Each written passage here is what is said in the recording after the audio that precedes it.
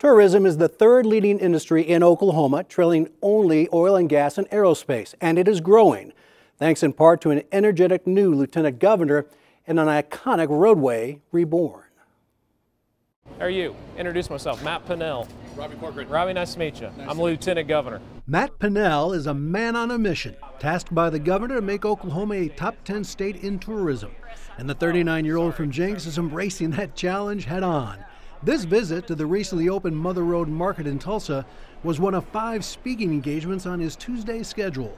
And the message is consistent and focused. And for sure, Route 66 has got to be in the middle of all of our marketing efforts down at the state capital. Any state's got to play to their strengths, and I really believe that tourism is one of our greatest strengths. I mean, we make a lot of money off tourism in Oklahoma, about $650 million in state and local tax revenue off tourism.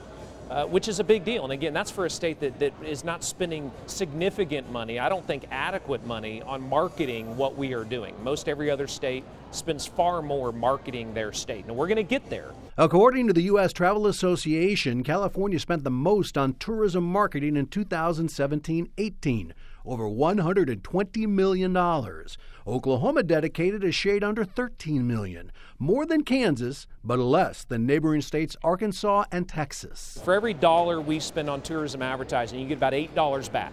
So your return on your investment, when you spend money to get people off roads and bridges and talk to them about how great of a state that we have, we're making money on it. He is so enthusiastic, he has great ideas, and he has the wherewithal to make these things happen. So he is all about Mother Road and Route 66. Pinnell believes the continued revitalization of Route 66, embodied by venues like the Mother Road Market, is the key component in luring tourists to our state. We're not going to do a great job of promoting tourism in the state if we don't double down on Route 66. And Route 66, in my opinion, is our greatest tourism asset that we have. No other state has more miles than we do of Route 66, so we should be promoting it much more heavily than we are. We end up seeing a lot of out-of-towners, people that are just coming in, kind of, for the first time, eyes wide open, wondering, what this is all about. They're surprised Oklahoma has something so cool. And then a lot of people that live in other states, they think, like, finally, I think Oklahoma's growing up. You're starting to see the private investment, and that's what the Mother Road is. And, that's like Buck Adams down the street on 11th.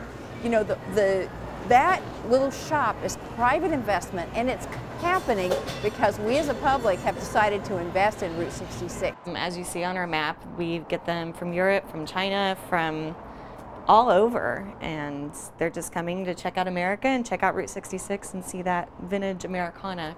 And Liz says you'll soon be seeing a supersized piece of Americana right outside in the parking lot. We are getting Buck Adams. He is a 21-foot tall space cowboy, and he's landing here on May 10th.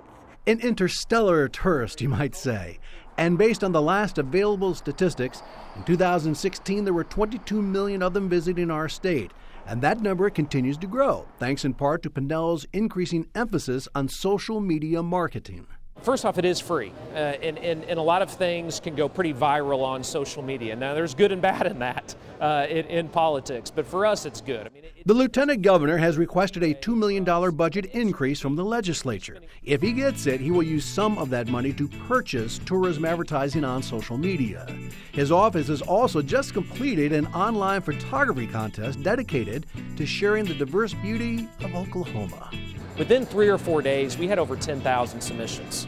Now he's got to find the time to pour through all of them and choose 20 or 30 winners.